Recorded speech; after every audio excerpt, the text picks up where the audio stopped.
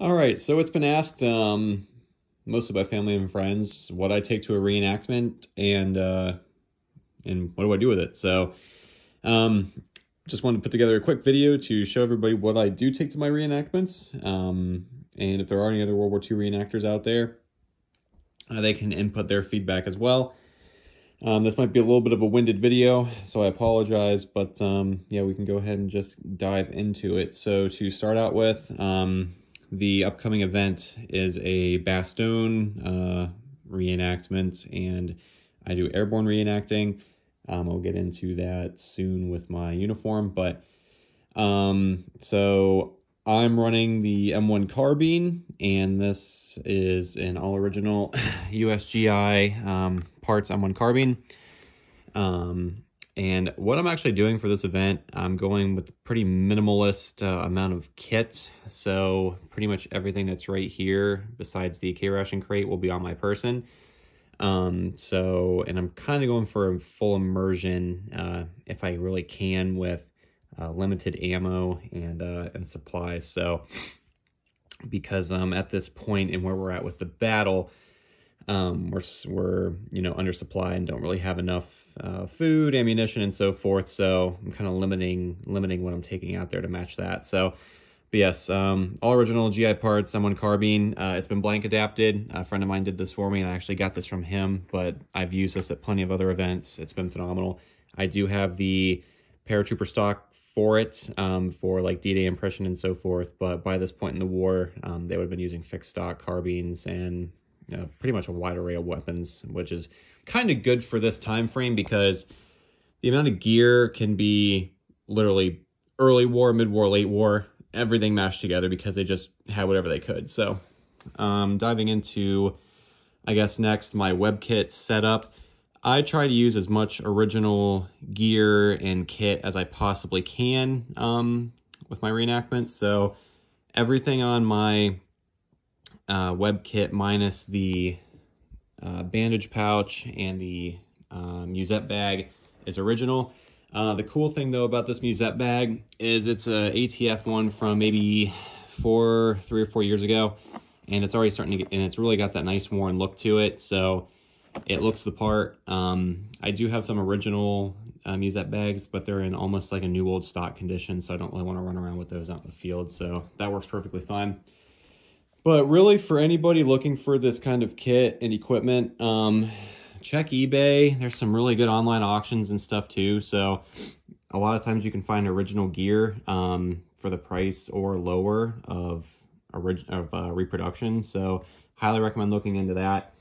I guess moving right along.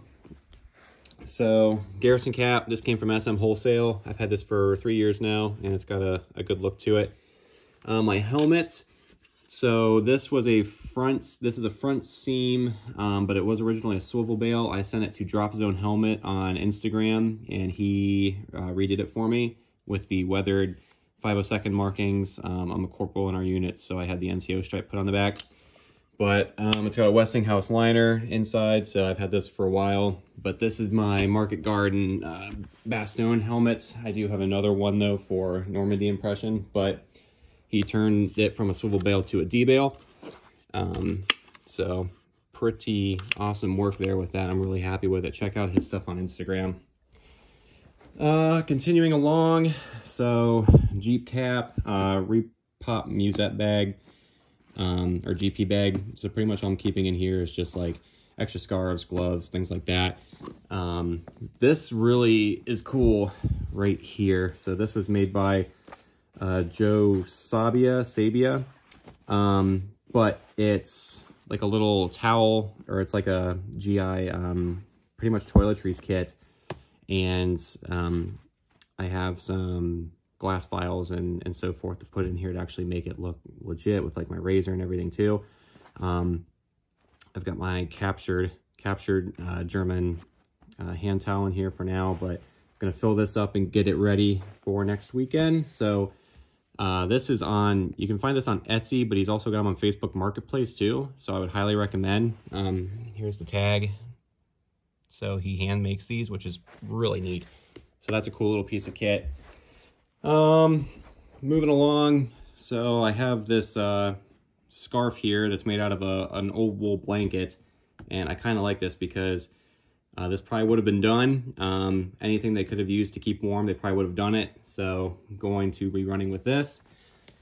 Moving along, I'm going with the M8 and the knife, trench knife on my belt instead of my ankle like most paratroopers had, because we're going to be running around in deep snow and in the woods, and I don't really want to ruin or lose anything. And this is an original, I believe it's a Camillus blade.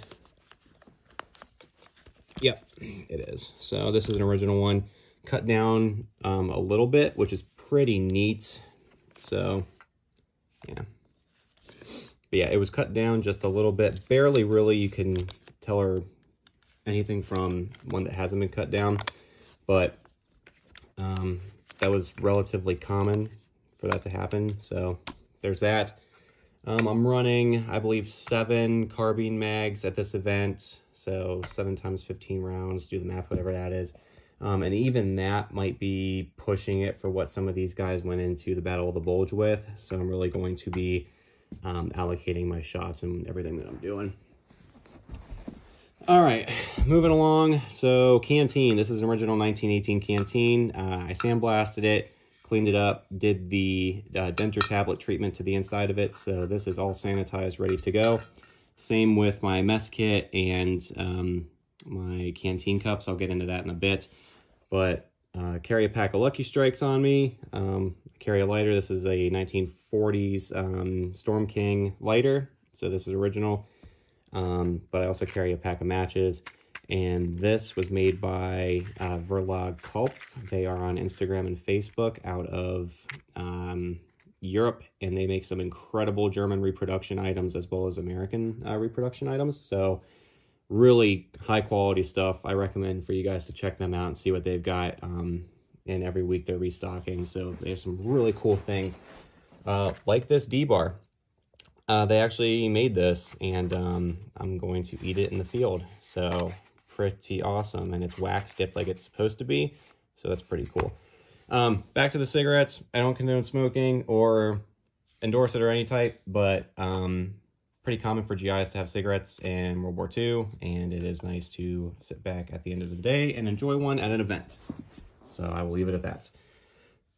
Next up, so I like to run in the field with rations. Now, when we're out there actually battling, it's pretty cool to pull one of these out and then start eating it.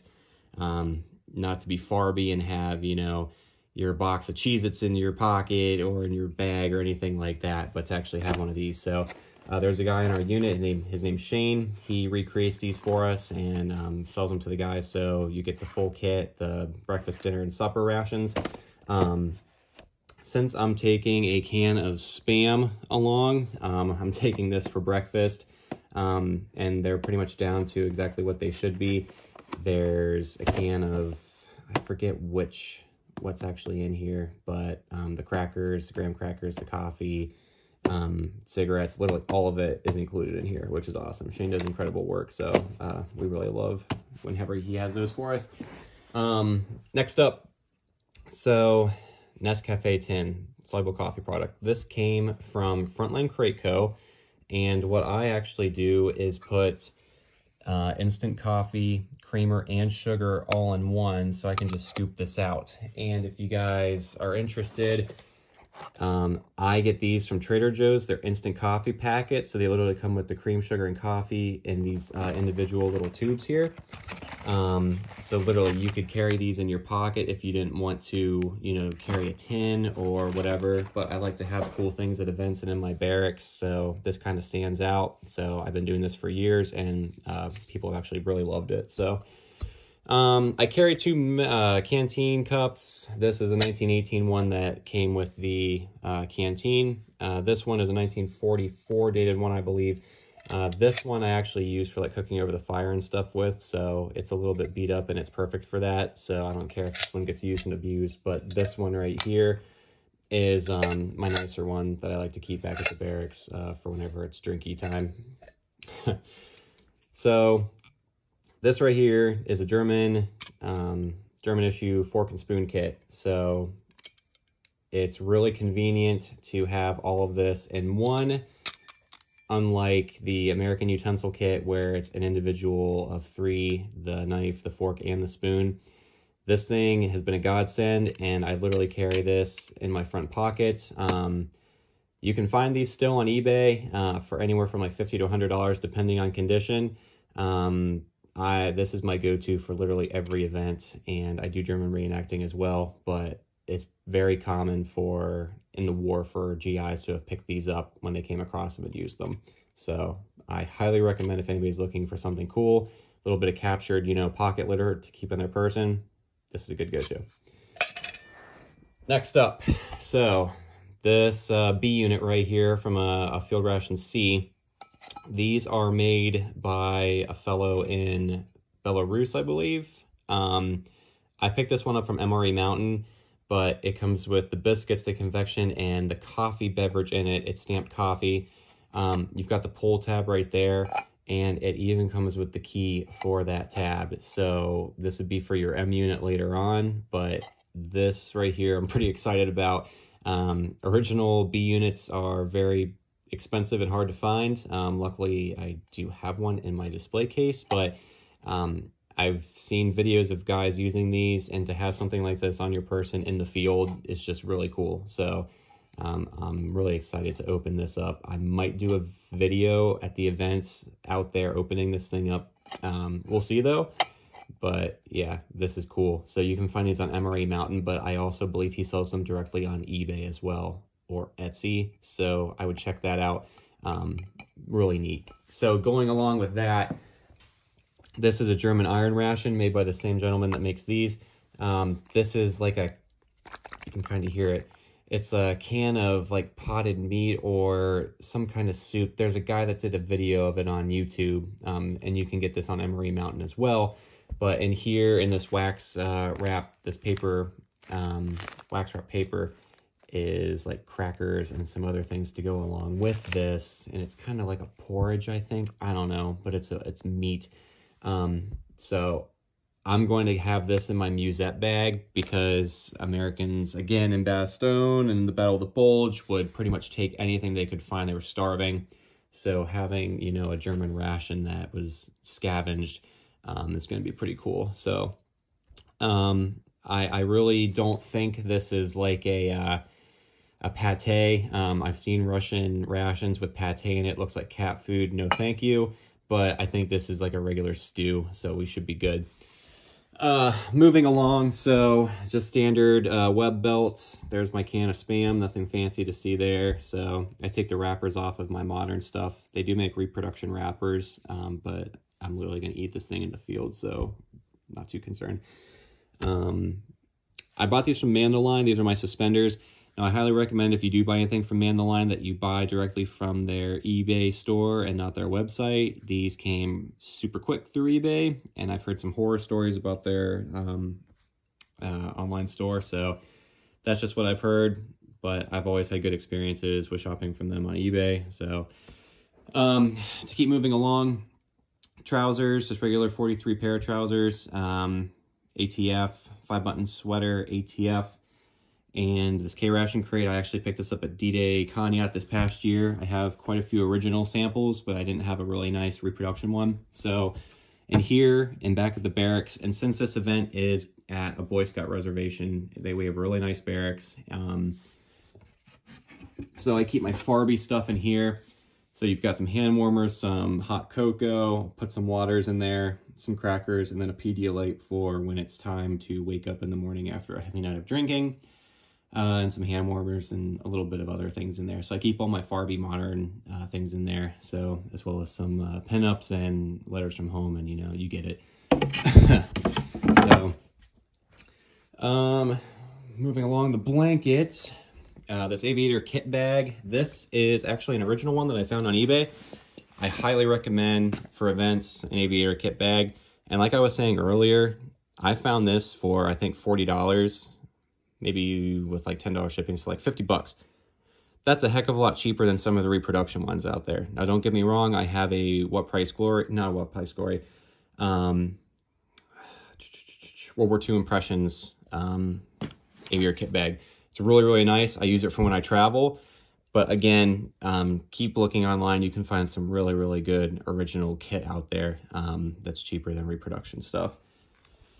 And then lastly, moving over here, my wool shirt. I've got the 502nd felt oval on there. Well, I'll put my jump wings on there. I'm probably not going to wear this one because it's super nice and I don't want to have anything really happen to it, since this is more of a tactical weekend. Now, whenever we do events where it's like public, you know, speaking and like really display purposes, I'll probably wear this one. And then last but not least, my M43 jacket. These patches came from Green Army Products. Stefan is out of the Netherlands, and they are absolutely phenomenal. And I love his work. I will never put another patch on my uniform ever again besides his. So highly recommend checking his stuff out too. They're probably as close to the original thing as you can actually get. So really great work, and they stand out. And then last but not least, just another flannel shirt right there, which I'll probably end up wearing. And then tanker jacket. This is original Hellcat patch, but this is the jacket that I wear when I'm working on my Jeep. So that's why it's a little bit oily and dirty. So yeah, if there's any recommendations or anything, or whatever anybody else carries to their events and you're watching this video, let me know your thoughts. Yeah, I'm always looking to see what other people do for reenactments and any other ideas or tips. So thanks for checking it out, everyone.